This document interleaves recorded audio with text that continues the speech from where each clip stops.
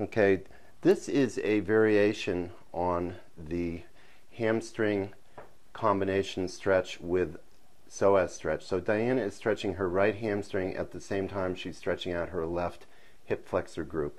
What's nice about this is that the right hamstring stretch is going to keep her pelvis tucked under and allow for a nice, safe, neutral spine, while her left leg is going to be stretching in the front.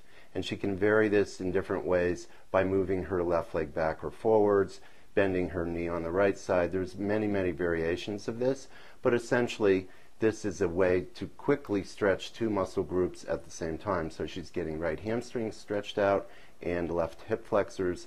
After she holds this for 2 or 3 minutes, she would go ahead and switch sides.